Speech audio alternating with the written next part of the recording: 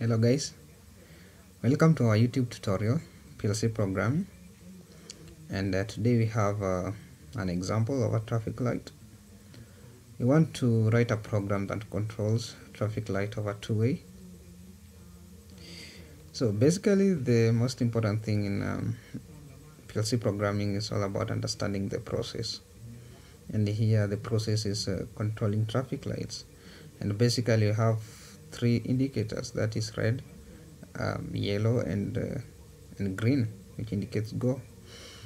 So you want to sequence those three indicators such that we start with red, then yellow, then green, then from green again red, then yellow, then green. So it will be a loop, it will be continuous. So the moment you press a start button, then the process it will be infinite, it will run forever. So basically we are gonna use on delay timers. In our previous video we have covered these timers, so you can go back and watch those videos if you are not well versed with on delay timers and off delay timers. But basically for this we're gonna use on delay timers. So the first thing is just come here and write a program. I have the first network 1, that will be my main supply, and basically here I will have the latching circuit, nothing complicated. So let's start by programming a latching circuit. So I start by dragging a start push button.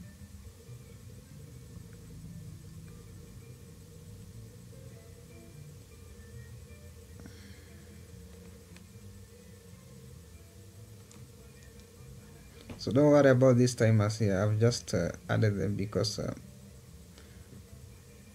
so here you can define this tag in your PLC tags, but I have it defined already, so I will just select.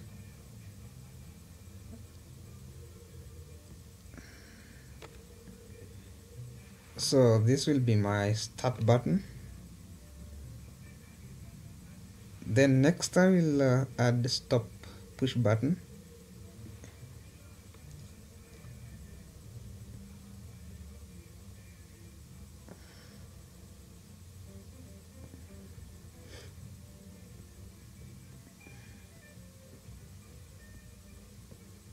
So define this tag too. This is stop push button, so select stop push button. Then finally I will have a coil. This will represent main supply. That will be your first output.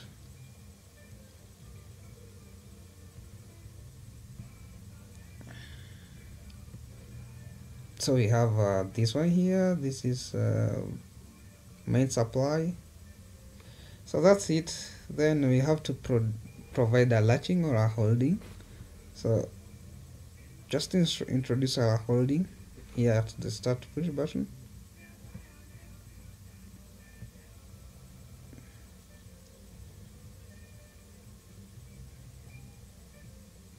Normally open.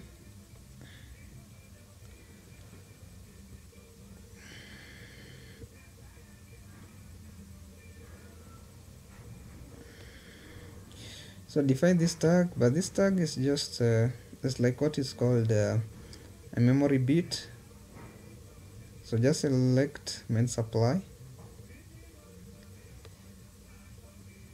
That's all we need there.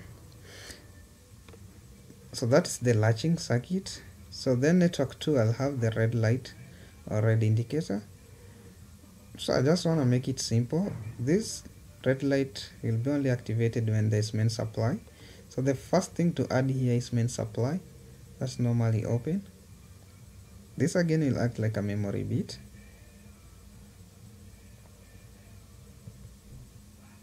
So select main supply. Good. Then I'll have my coil that will represent the red indicator. So let me say this is the red indicator, just red light. remember you have to define these tags. Then this is your on delay timer. You have to set your present time, the preset time. For now here is 10 seconds. Let me make it 20 seconds.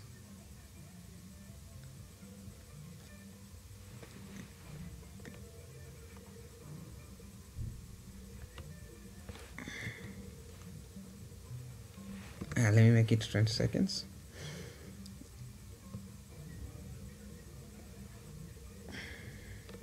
So that's it.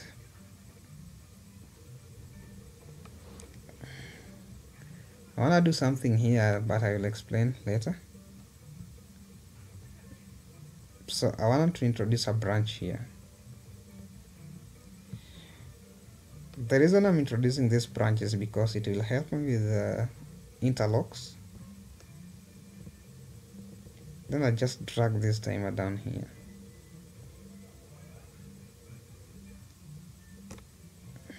Yeah. Drag the timer to that branch.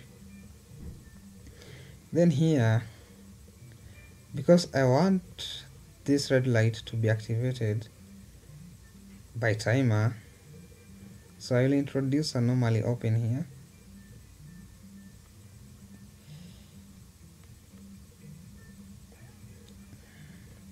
Normally open, then give it a memory bit of the first timer. Check that again. Yeah.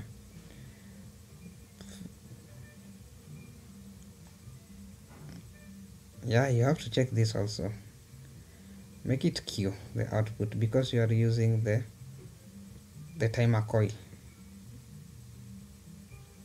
So that's all. Still no interlocks introduced here. So that means that when this main supply is activated, this timer will be activated. So that means that this red light will be on for the prescribed time.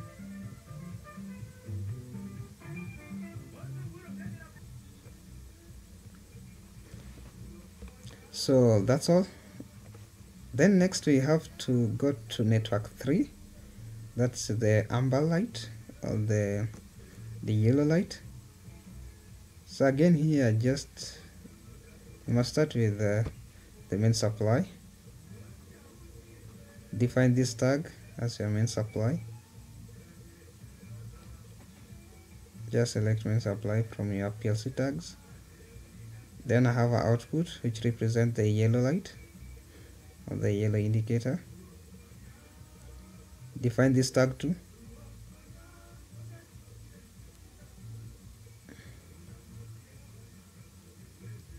So introduce the branch here.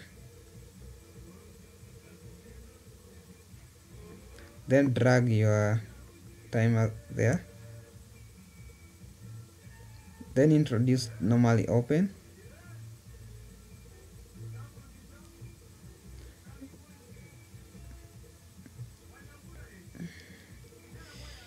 Select that timer, make Q. So that's all there, guys. Then the last part is the green light, that is network 4. So introduce main supply.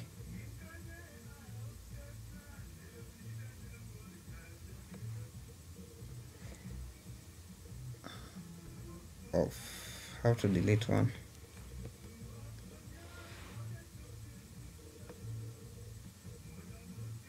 Select main supply. Good.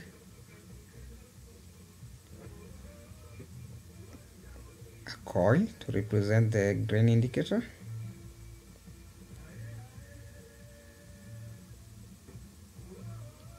Good. Then let's introduce the branch.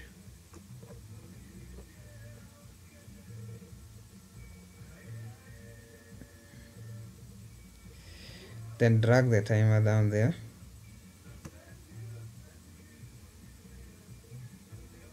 Good. Then introduce normally open.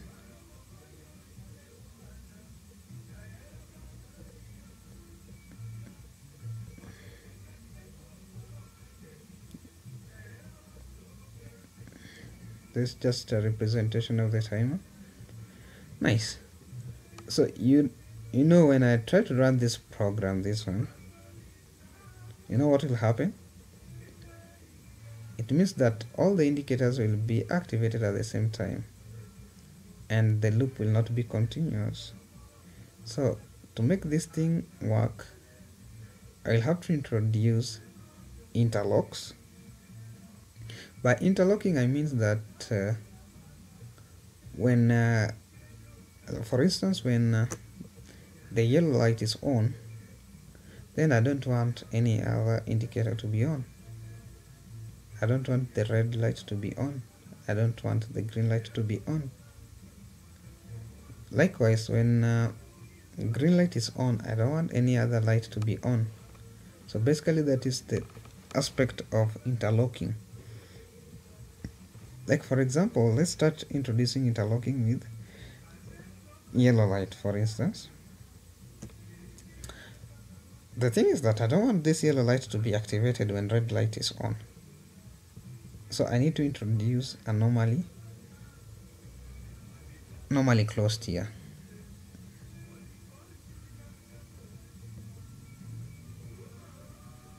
I need to introduce normally closed.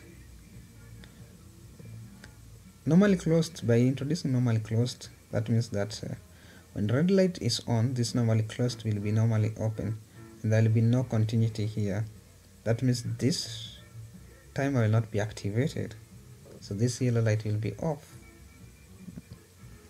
So that's the importance of interlocking. So select red light.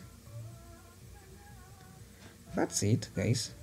Also, you can introduce the green light because at the same time we don't want yellow light to be on when green light is on. So you can basically introduce the yellow light here. Let's do that.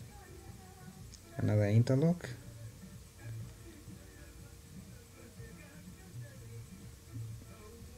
Let's call it yellow light. Select yellow light from your PLC tags. Yeah, that's it. So that's all.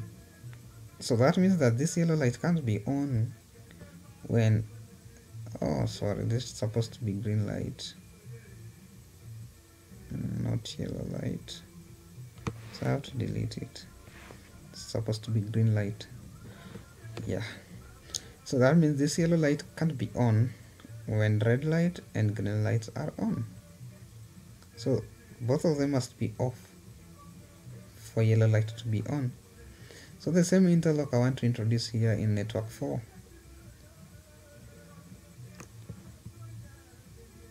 So this green light should be on only when red light and yellow lights are off.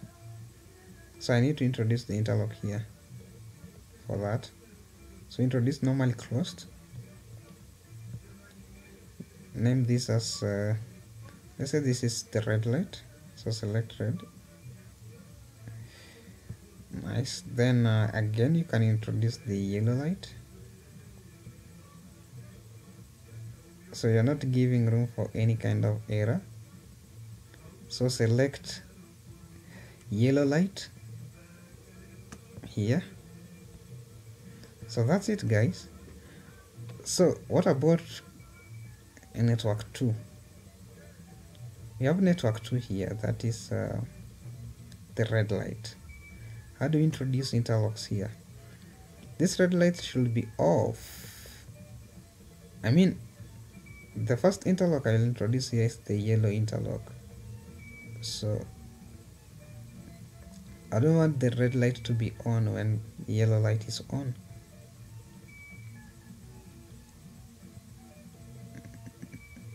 So select yellow light, but I want it to be a loop. Like the moment there's, the moment the time elapses for for green light, I want red light to start immediately. So it's kind of a loop. So I'm giving it alternative, right? Alternative way to activate the timer. So that means I will introduce an OR function here. So just introduce a branch here, then normally open,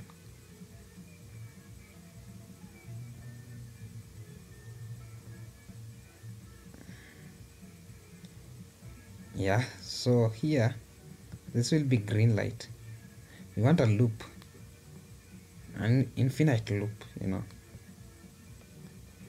So select green light. You know, this means that, you know, when supply is on, so they'll be continued up to this point. But remember, yellow light is, let's say that yellow light is on, so this will be off.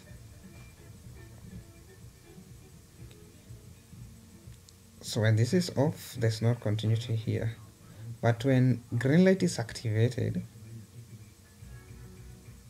when the green light is activated, this will be normally closed, and it will try to activate this timer again.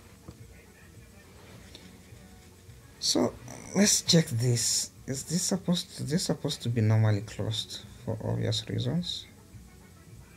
Let's check this is supposed to be normally closed. Check this, supposed to be normally closed. If you leave them as normally open, there will be malfunction. You'll realize that it's a good thing. You can try it, then you can rectify it later. You realize why I'm changing this to normally closed.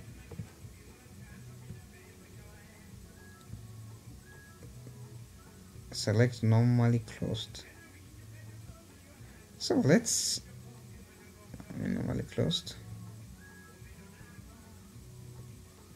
So what will happen here? Let's do this now. Let's do simulation. So the first thing, just come here and start simulation.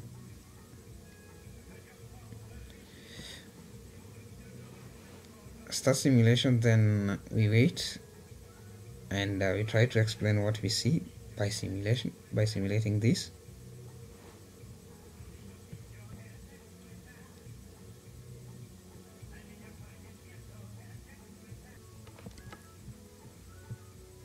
So you have this here, so just load this program. So download, you can see that.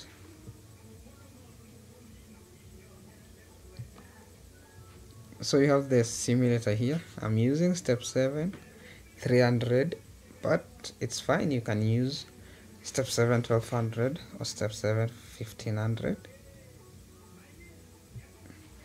So the next thing is to go online. So come here, press this button here, select this, go online. This, then check the status of your CPU. So let's go online, then I will show you the status of the CPU here. So come here, expand this window. So I have it here, you see. Just wait a little bit. Yeah, so the green light, this one checks that the main program is okay, CPU is fine, program blocks fine, system configuration fine. So that's it. Then after that, I'll just now run the CPU. So come to your simulating module, PLC, then run, take it to run mode, right? Check that box to run mode. Then after that, we want to monitor our inputs and outputs. So you see this here, this guy here, press this one. You want to check to monitor our inputs and outputs. So this is it. So let's go back to network 1.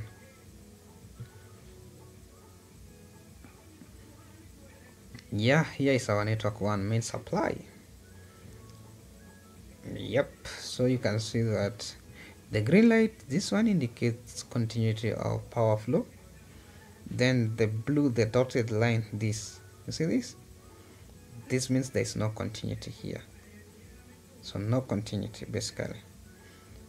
So by latching, I mean that when you press this push button, the start push button, and it's a momentarily switched, so and you release your finger, that means that this circuit will remain activated. That is the latch. So let's scroll this program to network 2, the red light. You can see that basically there is no output here or indicator of the red light. It's not activated yet because the timer is not activated. Likewise, with the network 3, the yellow light also not activated because timer is not activated. Likewise with network 4, the green light, also you see this is not activated for obvious reasons because the main supply is not activated yet. So what will happen, we'll start by network 1. So let's activate this. Let's activate the push button. So come here and check this box 0.0, that is our first input. Let's start push button. So you see there's continuity here. So, and you can see the red light is on for 20 seconds. It's supposed to be on for 20 seconds. Just a minute. Let's go slowly. I need to understand this. Yeah, after 20 seconds, this stuff should be off. 20 seconds allowing the other rod to be busy, So 20 seconds, let's wait for 20 seconds. Now it's 15 seconds. Just check the other network. Still off. Then immediately after 20 seconds, the other one peaks. Yeah, you can see the yellow light, the yellow peaks for only 8 seconds. Get ready, then go. The green light is supposed to peak for, let me see. Oh, I'll change this one. The green light is supposed to peak for 5 seconds. That's way low. So this should be activated. Let me see what's happening here.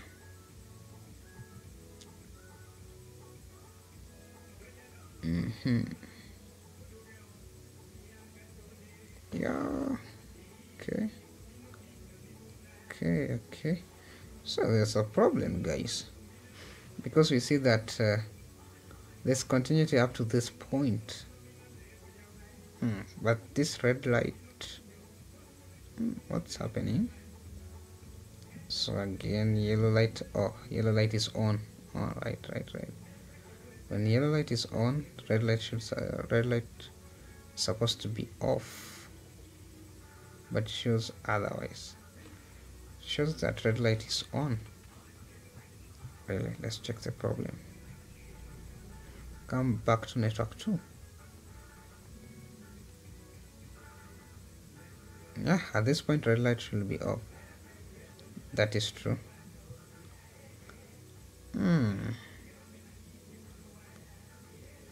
Okay, let's wait and check, confirm the behavior again.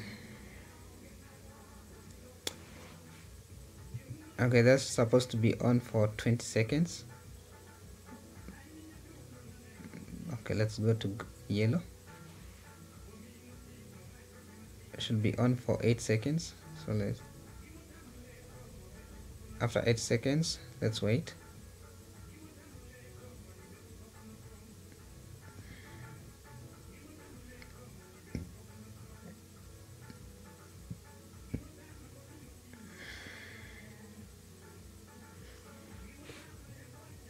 Yeah, then for 8 seconds they should be activated. green light after 8 seconds.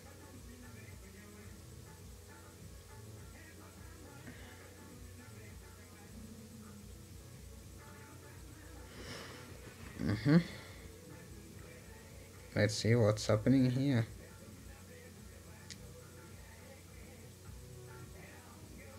Oh, I see. Then it goes back to, so we have a problem here. It goes back to red light. Red light is on again, so it goes back to red light without activating the green light, right? Yeah, sure.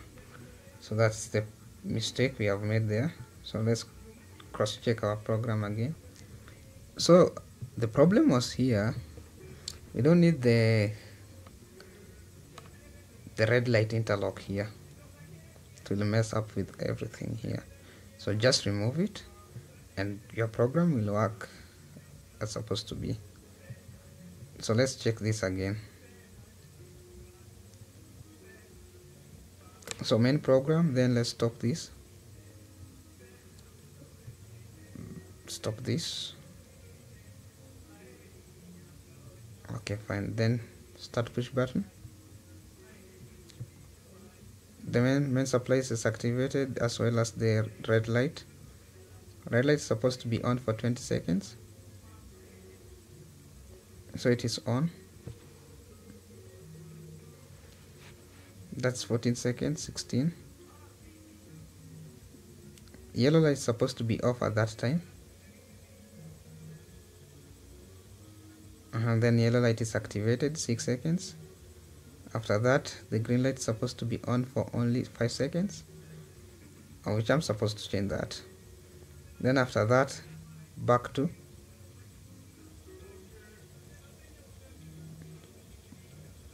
red light. Yeah. So it's supposed to be a continuous loop. So basically that's how you design or implement a traffic light over two-way road. So guys, that's all about this video. In our next video we'll try